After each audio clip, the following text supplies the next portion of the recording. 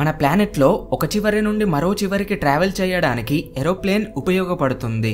ఒకవేళ critical situations వస్తే, ఉదాహరణకి సముద్రంలో ఇరుక్కుపోయిన జాలరులని రక్షించడానికి, అడవులలో ఇరుక్కుపోయిన వారిని రక్షించడానికి, మరియు అడవులు మంటలతో అంటుకుంటే వాటిపై వాటర్ వేయడానికి, భారీ ప్రమాదం జరిగితే పేషెంట్స్ ని వెంటనే హాస్పిటల్ కి తీసుకెళ్లడానికి, ఇలా చాలా రెస్క్యూ ఆపరేషన్స్ కి హెలికాప్టర్ ని మించిన వెహికల్ ఏది ఉండదు.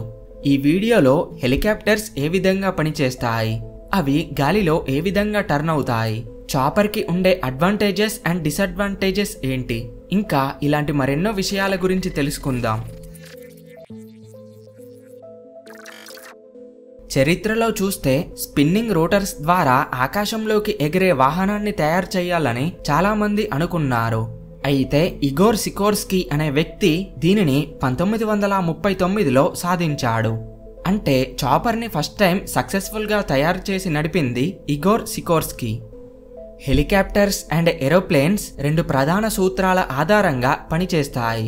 అవి బెర్నోలియస్ ప్రిన్సిపల్ మరియు న్యూటన్స్ థర్డ్ లా. హెలికాప్టర్లో ఎన్నో భాగాలుంటాయి, కానీ అది ప్రధానంగా పనిచేయడానికి ఉపయోగపడే 4 భాగాల గురించి చూద్దాం. అవి turbine engine, స్వాష్ plate, main rotor are wings, tail rotor. ముందుగా టర్బైన్ ఇంజన్ గురించి తెలుసుకుందాం. చాలా వరకు చిన్న హెలికాప్టర్స్లలో పిస్టన్ ఇంజన్స్ ని ఉపయోగిస్తారు. అంటే అవి కార్స్ మరియు హెవీ ట్రక్స్లలో ఉండే ఇంజన్స్ లాంటివి. ఇలా పిస్టన్ ఇంజన్స్ ని టోటల్ హెలికాప్టర్స్లలో 10% వరకు ఉపయోగిస్తే 90% హెలికాప్టర్స్లలో టర్బైన్ ఇంజన్ ని ఉపయోగిస్తారు. ఈ టర్బైన్ ఇంజన్ ఏరోప్లేన్స్, హెలికాప్టర్స్ మరియు ఇతర జెట్స్ అన్నింటిలో ఉంటాయి. ఈ టర్బైన్ అనేది హెలికాప్టర్ కి మధ్యలో మరియు పైభాగంలో ఉంటుంది. దీనిలోని కంబషన్ ఛాంబర్లో ఫ్యూల్ మండి ఆ హాట్ గ్యాసెస్ టర్బైన్లోని బ్లేడ్స్ పై పడతాయి. అప్పుడు ఆ బ్లేడ్స్ తిరగడం మొదలవుతాయి. ఈ బ్లేడ్స్ ఒక షాఫ్ట్ రాడ్ కి కనెక్ట్ అయి ఉంటుంది. దీనిని పవర్ షాఫ్ట్ అని అంటారు. ఈ పవర్ షాఫ్ట్ చివర ఒక గేర్ రోటర్ షాఫ్ట్ గేర్ ని తిప్పుతుంది. దాంతో రోటర్ షాఫ్ట్ మరియు రోటర్ షాఫ్ట్ కి కనెక్ట్ అయి ఉన్న మెయిన్ రోటర్స్ తిరగడం మొదలవుతాయి. అంటే హెలికాప్టర్ వింగ్స్ అన్నమాట. టర్బైన్ ఎలా పనిచేస్తుంది, దాని యొక్క షాఫ్ట్ అండ్ గేర్ సహాయంతో రోటార్స్ ఎలా తిరుగుతాయో అర్థమయ్యింది. ఇప్పుడు హెలికాప్టర్ ఎలా పైకి వెళ్తుందో తెలుసుకుందాం. రోటార్ వింగ్స్ తిరిగినంత మాత్రాన హెలికాప్టర్ పైకి ఎగరదు. ఇది పైకి ఎగరడానికి కారణం వింగ్స్ యొక్క షేప్. హెలికాప్టర్ వింగ్స్ అనేవి స్ట్రేట్ గా ఉండవు. అవి ఎయిర్ ఫాయిల్ షేప్ తో ఉంటాయి. ఇదే air foil shape. Air foil shape గురించి తెలియని వారి కోసం ఒకసారి చూద్దాం.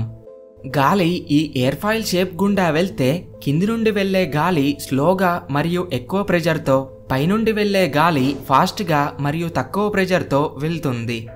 ఇలా కింద హై ప్రెజర్తో, పైన లో ప్రెజర్తో గాలి వెళ్ళినప్పుడు అక్కడ లిఫ్ట్ ఫోర్స్ ఏర్పడుతుంది.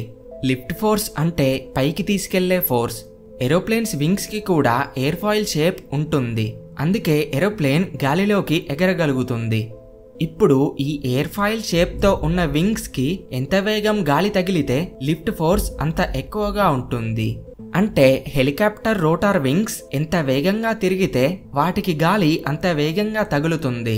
తద్వారా లిఫ్ట్ ఫోర్స్ పెరిగి హెలికాప్టర్ పైకి ఎగురుతుంది. మీరు ఎప్పుడైనా ఆలోచించారా, హెలికాప్టర్ కి 3 లేదా 4 రోటార్ వింగ్స్ ఉంటాయి, మరి సింగిల్ వింగ్ తో హెలికాప్టర్ ఎందుకు ఉండదు అని? ఒకసారి న్యూటన్ థర్డ్ లాని తీసుకుంటే ప్రతి చర్యకి సమానమైన వ్యతిరేక చర్య ఉంటుంది. ఒకవేళ హెలికాప్టర్ కి సింగిల్ రోటార్ ఉంటే ఆ రోటార్ తిరిగే డైరెక్షన్ కి హెలికాప్టర్ బాడీ ఆపోజిట్ గా కంట్రోల్ లేకుండా తిరుగుతుంది.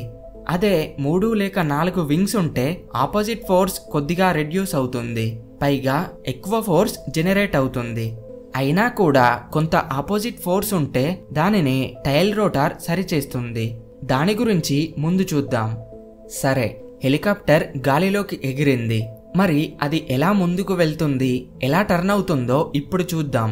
హెలికాప్టర్ ముందుకు వెళ్ళడానికి మరియు టర్న్ అవ్వడానికి రోటార్ వింగ్స్ ఎంత ఉపయోగపడతాయో, అదేవిధంగా రోటార్ కింద ఉండే స్వాష్ ప్లేట్ అనే భాగం అంతే ఉపయోగపడుతుంది. ఇది టాప్ స్వాష్ ప్లేట్, ఇది డౌన్ స్వాష్ ప్లేట్. టాప్ స్వాష్ ప్లేట్ కొన్ని మెకానిజమ్స్ తో రోటార్ వింగ్స్ కి కనెక్ట్ అయి ఉంటుంది. ఈ స్వాష్ ప్లేట్ వింగ్స్తో పాటు తిరుగుతుంది. డౌన్ స్వాష్ ప్లేట్ మాత్రం స్టేబుల్గా ఉంటుంది. అయితే ఈ స్వాష్ ప్లేట్ అనేది రోటార్ యాంగిల్స్ని మార్చగలుగుతుంది. ఈ స్వాష్ ప్లేట్ పైకి జరిగితే రోటార్ యాంగిల్ ఒకలాగా ఉంటుంది. స్వాష్ ప్లేట్ కిందికి జరిగితే రోటార్ యాంగిల్ మరోలా ఉంటుంది. అదే స్వాష్ ప్లేట్ ఈ విధంగా కొంచెం వంపు తిరిగి ఉంటే ప్రతి బ్లేడ్ యాంగిల్ అది తిరిగినప్పుడు ఇటువైపు ఒకలాగా మరియు ఇటువైపు ఒకలాగా ఉంటుంది. మళ్ళీ చెప్తున్నాను, స్వాష్ ప్లేట్ ఇలా వంపుగా ఉంటే అన్ని వింగ్స్ ఒక సైడ్లో ఒక యాంగిల్తో మరొక సైడ్లో ఇంకో యాంగిల్తో ఉంటాయి. ఎక్కడైతే వింగ్స్ యొక్క యాంగిల్ ఆఫ్ అటాక్ ఎక్కువగా ఉంటుందో, అంటే ఈ విధంగా ఎక్కడ ఉంటుందో అక్కడ లిఫ్ట్ ఫోర్స్ కొంచెం ఎక్కువగా ఉంటుంది. ఎటువంటి యాంగిల్ లేని చోట లిఫ్ట్ ఫోర్స్ నార్మల్గా ఉంటుంది. అయితే స్వాష్ ప్లేట్ ఈ విధంగా ఉన్నప్పుడు వింగ్స్ యొక్క యాంగిల్ ఒక సైడ్లో ఒకలాగా మరొక సైడ్లో ఇంకోలాగా ఉంటాయని తెలుసుకున్నాం. కాబట్టి ఇక్కడ ఒక సైడ్లో లిఫ్ట్ ఫోర్స్ ఎక్కువగా మరొక సైడ్లో లిఫ్ట్ ఫోర్స్ తక్కువగా ఉంటుంది. ఇక్కడ రెండు వైపులా లిఫ్ట్ ఫోర్స్ వేరువేరుగా ఉండడంతో టార్క్ వల్ల ఎక్కువ లిఫ్ట్ ఫోర్స్ అనేది దానికి ఆపోజిట్ డైరెక్షన్లో హెలికాప్టర్ని పుష్ చేస్తుంది. అంటే ఆ హెలికాప్టర్ లిఫ్ట్ ఫోర్స్ కారణంగా పైకి ఎగరడంతో పాటు ఒక సైడ్ నుండి అదనంగా వచ్చే థ్రస్ట్ ఫోర్స్ కారణంగా ముందుకు వెళ్తుంది. ఇంకా సింపుల్గా చెప్పాలంటే వింగ్స్ యొక్క యాంగిల్ నేలకి ప్యారలల్గా ఉంటే హెలికాప్టర్ కేవలం పైకి కిందికి వెళ్తుంది. ఒకవేళ బ్లేడ్ యాంగిల్ ముందుకి ఉంటే హెలికాప్టర్ ముందుకు వెళ్తుంది. యాంగిల్ వెనక్కి ఉంటే వెనక్కి, పక్కకి ఉంటే పక్కకి వెళ్తుంది. ఇలా హెలికాప్టర్ ముందుకు వెళ్లాలన్నా టర్న్ అవ్వాలన్నా స్వాష్ ప్లేట్ సహాయంతో వింగ్స్ యాంగిల్ని మార్చి హెలికాప్టర్ని ఏ దిశగా వెళ్లాలంటే ఆ దిశగా వెళ్లేలా చేయవచ్చు. ఇదంతా బానే ఉంది. హెలికాప్టర్ యొక్క వింగ్స్ వేగంగా తిరుగుతాయి. న్యూటన్ థర్డ్ లా ప్రకారం ప్రతి చర్యకి సమానమైన వ్యతిరేక చర్య ఉంటుంది. కాబట్టి వింగ్స్ తిరిగే డైరెక్షన్ కి రియాక్షన్ గా హెలికాప్టర్ బాడీ ఆపోజిట్ గా తిరుగుతుంది. దీనిని అధిగమించడానికి హెలికాప్టర్ కి టెయిల్ రోటర్ ఉంటుంది. రియాక్షన్ ఫోర్స్ కారణంగా హెలికాప్టర్ బాడీ తిరిగితే టెయిల్ రోటర్ వర్టికల్ గా తిరిగి రియాక్షన్ ఫోర్స్ లేదా టార్క్ ఫోర్స్ ని తగ్గేలా చేస్తుంది.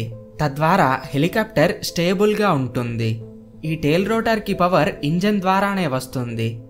కొన్ని హెలికాప్టర్స్ కి టెయిల్ రోటర్ కాకుండా ఫెనెస్ట్రాన్ మరియు నోటార్ అనే భాగాలుంటాయి.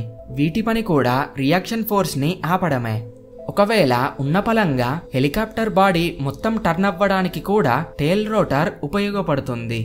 టెయిల్ రోటర్ యొక్క బ్లేడ్ యాంగిల్ ని మార్చి హెలికాప్టర్ బాడీ ఎటు టర్న్ అవ్వాలో ఆ దిశగా హెలికాప్టర్ ని టర్న్ చేయవచ్చు.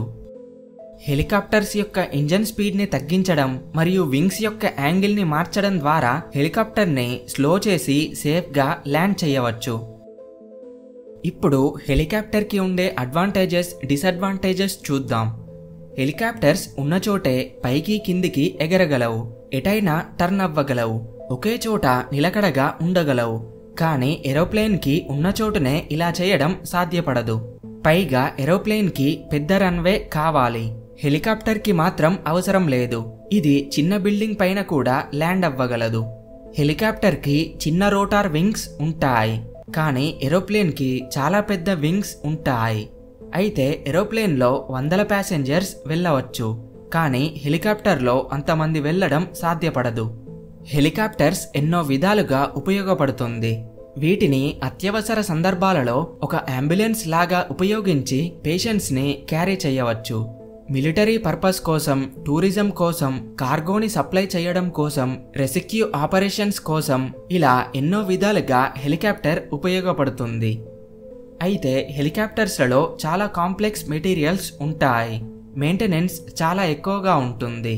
పైగా హెలికాప్టర్ కాస్ట్ కూడా చాలా ఎక్కువగా ఉంటుంది.